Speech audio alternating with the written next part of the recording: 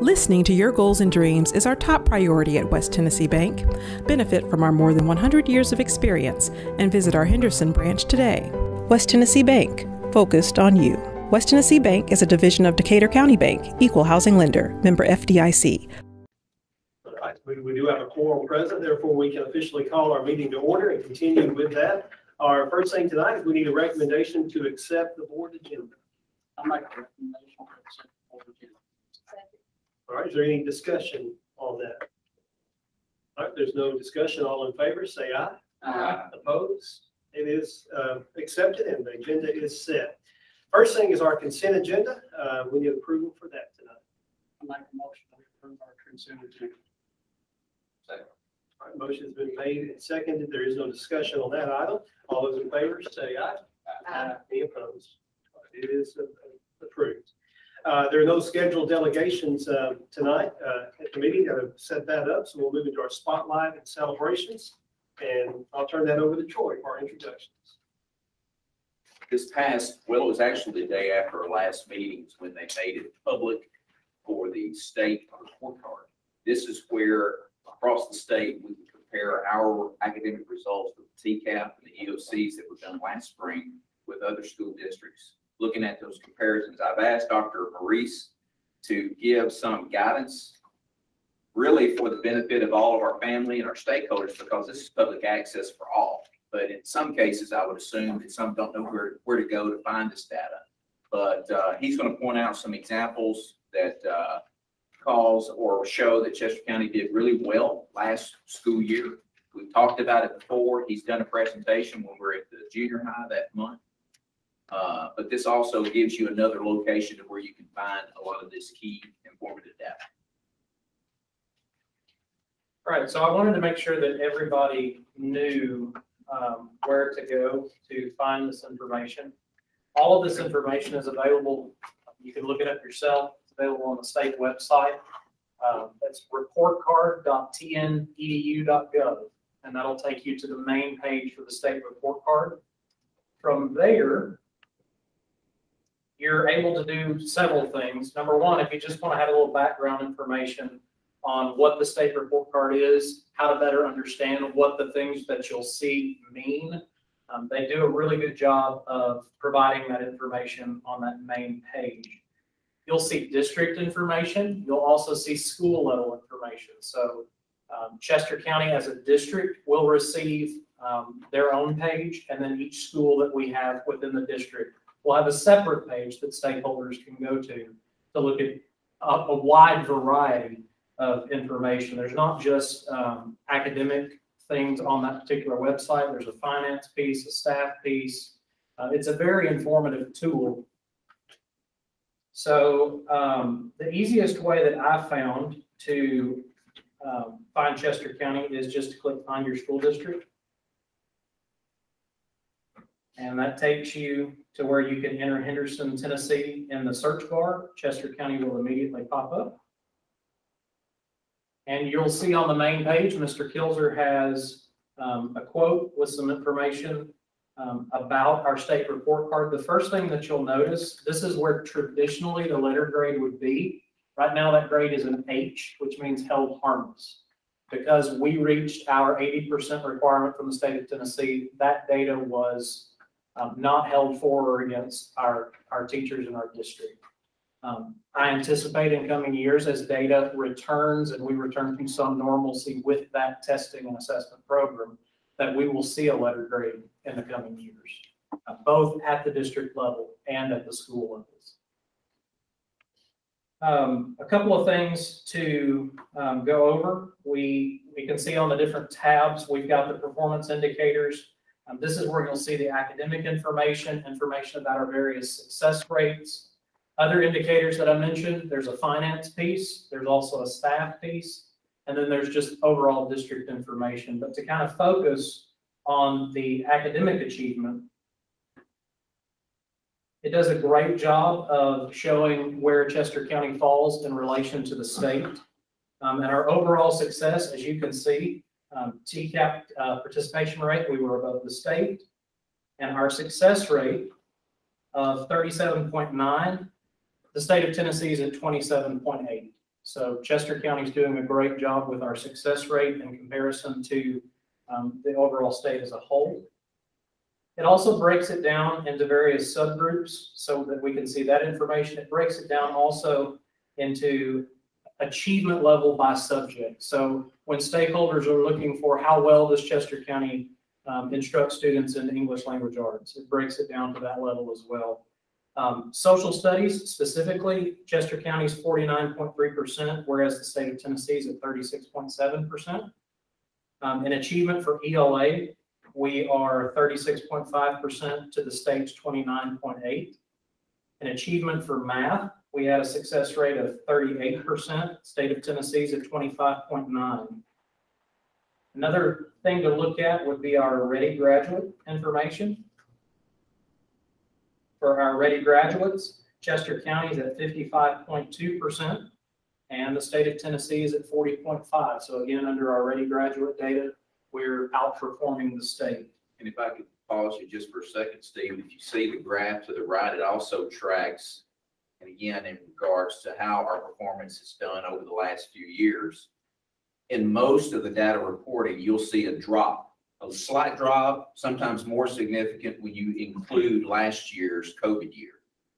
But notice that with this, even with the COVID year, we've had a steady increase with our ready graduates. These are the students who earn either a 20, 22 or higher on their ACT before they graduate. And if they don't do that, they also earn at least 4 early post-secondary opportunity courses, credits in, which can be dual enrollment courses. It can be courses that kind of close out a program of study in the CTE program. It can also include a TCAP program of study. So we have tried to continue to raise the bar of the number of kids who may or may not want to go to some type of higher ed institution after, to have viable certifications that they can earn or be close to completing their earning before they leave high school setting. And that's part of the measure being recorded here. One thing I wanted to make sure to mention is this graduation rate number, because I think it's something that we can very much celebrate. Chester County has a graduation rate of 96.1%. The state of Tennessee, their graduation rate is 89.6%. So Chester County definitely outperforming. I think we have a commitment at not just our high school level, but at all levels to make sure that we do our best to keep our kids in school and to help our kids at least graduate, have some sort of a path after high school, and create productive members of our community that we can be proud of. I think the emphasis on the fact that our product is our students, and we try to do the best that we can. And I think that graduation rate really speaks to that we don't give up. We give every child the opportunity to meet that goal. And I think, as you can see, based on 96.1 to the state's 89.6, I think that's pretty impressive. A couple of other things, I'm not going to go into them specifically, but you've got your chronically out of school. Again, Chester County, 14.7% to the state's 15.5. In that instance, we want to be lower. We want to have a lower chronically out of school rate than the state. And then our achievement dropout rate. Again, this is one where we want to be lower than the state. We are at 3.9% to the state's 6.7%, which again, I think is incredibly important. Again, just to kind of give you a highlight of what the tool is, I don't want to take up too much of your time, but I do want to make sure that I emphasize where stakeholders can go to find this information. And that's reportcard.tn@edu.gov. All of the information there is public. You can look it up at the district level, look it up at each school level. And I think it's a very valuable tool that we can glean a lot of good information from. Anybody have any questions? Thanks, Steve. Thank you. Thank you, sir.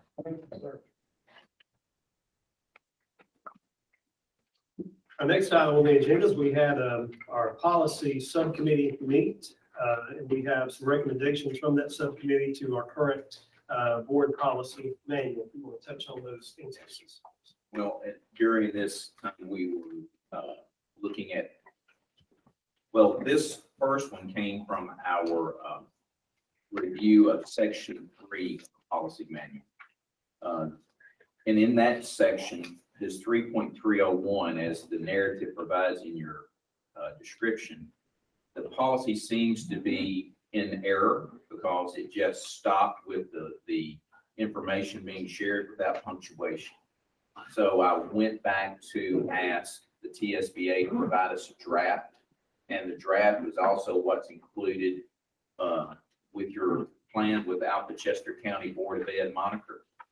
So from the committee of Mark and Becky and myself, it is from the committee's position to approve the replacement of our incomplete 3.301 to be replaced with the updated version of the TSBA's draft model for the same policy. Content appears to be following the same thread, so there's no new information added to it other than just adding some completion to the policy. And then the other policy, 4.2010, credit recovery, this came on behalf of TSBA, contacted me after they had completed a policy manual audit. They do that yearly. That's part of our subscription to see if there's any policies that are not consistent with where's the current legislation. And this one is one that has recently changed, but it's only been a section of it changed. For some of you who came in later, I did not mention, but I included along with your packet. I know in your package you had credit recovery. You had the draft that's provided without the Chester County handle at the top. But I also gave you at your seat the current Chester County Board of Ed policy 4.210. The only thing that changed with that is reflected in the grades, which is on page 2. The State Board of Education has ruled with new legislation that the grades that a student can earn in credit recovery now can only be a grade if they pass it, a grade of a 70. It's not where in the past you could take a percentage of their grade that they failed. They have to score at least a 50 through a 69 to qualify to take credit recovery. But in the past, if they earned a credit through credit recovery, whatever that score was in that setting would represent a certain percentage. At Chester County, we had it at 75%. And then their previous grade they failed would count the other 25. But they did not give any required percentage breakdown. And I'm sure that some felt like that those, because of the inconsistency across all the districts doing it a little bit different, they felt it needed to be a little bit more uniform. I don't support it, but that's the state law. So the TSBA made the recommendations that we have to change it. It's state law. I mean, it's not like an option. So that was the audit and what their finding was. So again, the policy committee supports that we accept this TSBA draft to replace the current Chester County Board of Ed policy 4.210. Okay, and being that that recommendation comes from the policy subcommittee, there is no need for a second. But is there any discussion or questions about it prior to voting? One question I have, I think I read it, that the credit recovery, the NCAA does not adhere to someone taking a credit recovery course. Did I read that or not? I was wondering why. I don't recall that being, now I do know that the NCAA does report, well, as it says here in section 1, that not all. Yeah, okay. It's not that, but not all of them accept. So again, Okay. This is a conversation that our high school guidance counselors have with those guys and girls, especially those who have some athletic ability. Right. We've had that happen in years past, that they would have to take some summer courses. And it gives a stickier issue, because you'd think that if you satisfy a public school's requirement for graduation, you satisfy everybody, but it's not the case. And the same thing is true for some online coursework too. People sometimes leave the public school setting, go online thinking that will satisfy. That too sometimes do not satisfy the NCAA clearinghouse. You can play sports, you just can't play with the NCAA, but the NAIA does not have any ruling like that as far as I know. Any other questions? All right. Well, there's, again, no motion or second needed, so we'll proceed to vote on those recommendations from the subcommittee. All those in favor, say aye. Aye. Any opposed? All right, they are approved. Also, our capital projects subcommittee has met, and they have a recommendation to present tonight in regards to the additional offer that was approved last month from the Arendal West family and that property purchase. There's an additional offer that has been sent to us and to bring before the full board. Again, this was a meeting that occurred with Mr. Nars, Mr. Ben, and myself. I guess it's Friday, last Friday. And in this conversation, of course, the Matthew West, who represents the family trust, had approached Shane and I after we had closed the deal on the 50 acres, counter offer to include that 2 acres for what I assume, based on the count of adding up the numbers, he's trying to get as close as he could to the original appraised value of the property. So with that being shared, with what I gave you to review from the email that we received, his asking price of $265,000 seemed to be pretty steep. So after Shane and I reviewed that and had a little consultation, I sent him a text back saying, thanks for the offer, but that's a little bit richer than what we want to spend. Plus, we knew and still know that there are some, to get that location construction ready, there's still some work to do. We talked about the sewage line there runs from what you say from west to east, from Highway 100 to 4th, that we would have to change its path. And that's not going to be a cheap venture. But anyway, in that conversation through the capital project, Mr. Norris made the recommendation that it comes before the full board to find out what your interest was, but to make a counter offer to them of no greater than $75,000.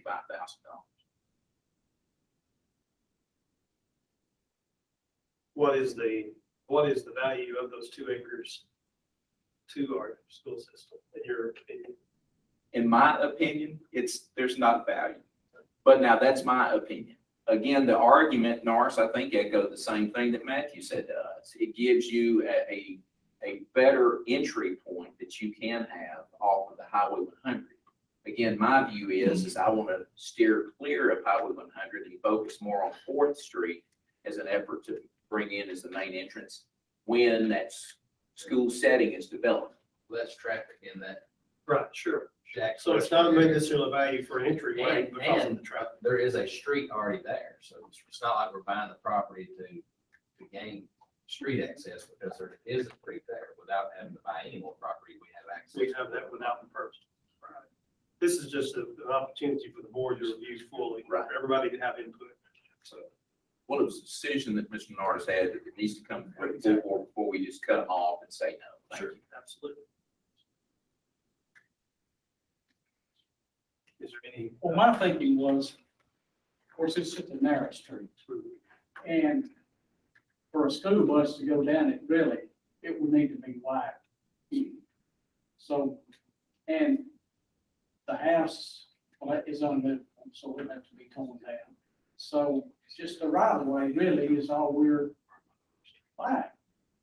But what, 265,000 was his last offer, which 75 maybe. And unrealized by all, it's still an offer that stands, because I did talk to India just a few days ago. So it's still an offer to us, just to let you know.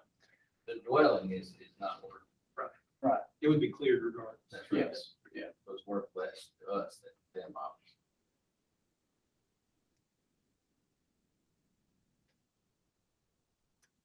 Is there any other discussion on that? Is there any motion that needs to be made? If not, we will move forward with no action on that agenda item. Okay. So with that, I guess I will contact Matthew West to say after deliberation, we still hold true to what we said. Okay, thank you. We also have, this is an annual recommendation that we have to approve for the board for the 2021-2022 LEA compliance report. And we'll describe that a little bit. For those who've served on the board multiple years, this is something that we have each year that comes up. There are statutes, requirements by law that we have to follow as a school district. There's a litany of things that we have to check off the boxes. And the State Department of Ed just asks for us to provide this document that proves that we are still abiding by all the requirements in our public setting, such as attending school as we should, having the requirements for the certain number of hours per work week, like for physical activity.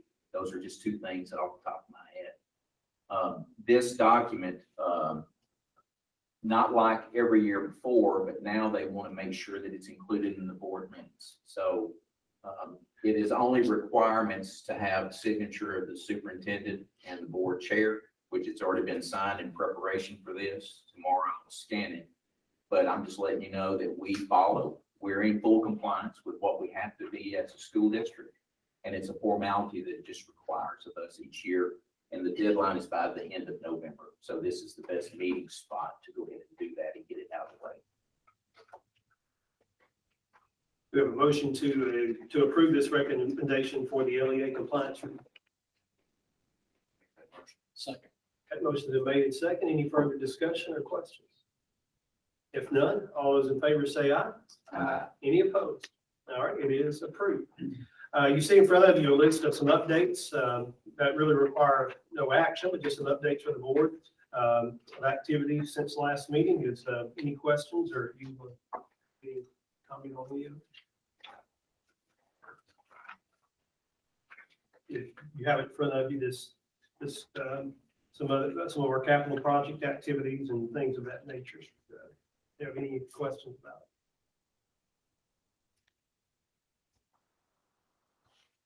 If I may say, I mentioned to Ben, to Norris, and then also to you, Shane, about the bid opening that we had for the Jacks Creek modular building structure.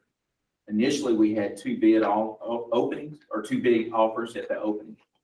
But I've asked Britt to be here to kind of add the narrative to it because he had a conversation with one who came in with a little bit cheaper bid proposal. It was about 20,000 less approximately.